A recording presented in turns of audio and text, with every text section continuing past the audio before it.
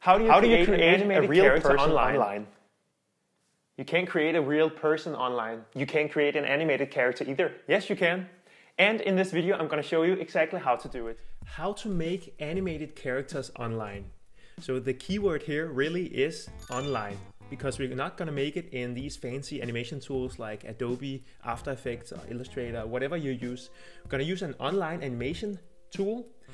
And I have found some different ones here: Vyond, Powtoon, VideoScribe, Animaker, Moovly, and Toonly.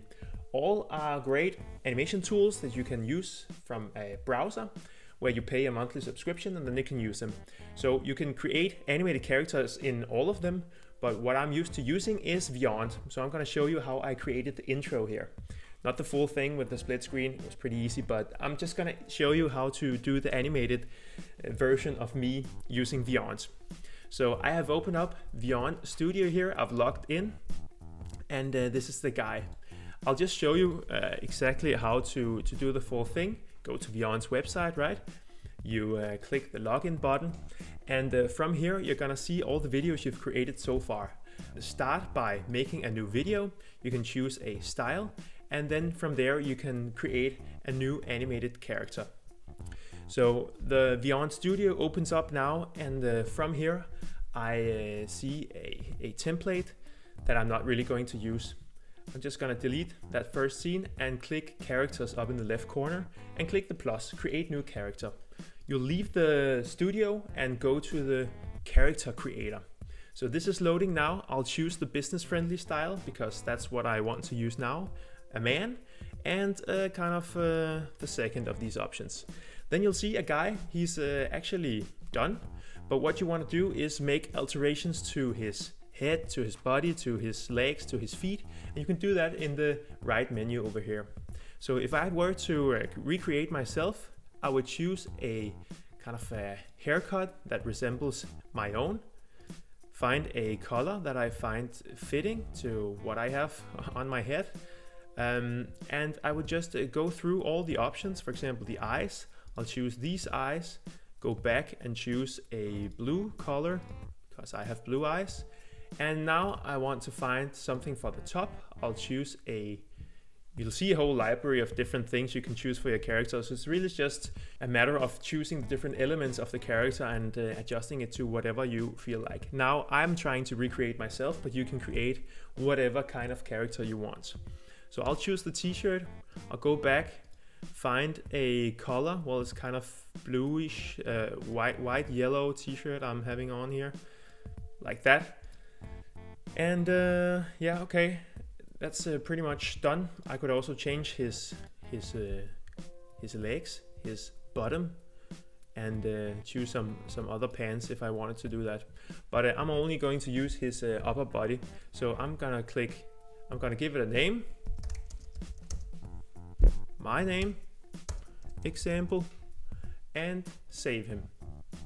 Go to Vyond Studio, and I'll return to the Vyond Studio, the editor where I can use this new character for whatever I want.